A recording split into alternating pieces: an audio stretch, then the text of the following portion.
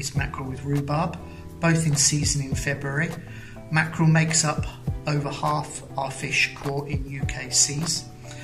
This dish is quite a simple dish, predominantly using just two main dishes with some ingredients to add a little spice and flavour. I particularly like, if possible, mackerel that's got the skin that's actually flame grilled, or you can put it under a hot grill, and it presents very nicely on perhaps a dark plate, which shows off the rhubarb and shows off the skin of the mackerel. And as a top tip, if you want to be a little bit more, let's say, chefy, you could actually blitz some of your rhubarb up and make a nice little sauce to go underneath. And if you want to get the fish shiny, just brush a little bit of butter or olive oil on the top to give it a nice finish.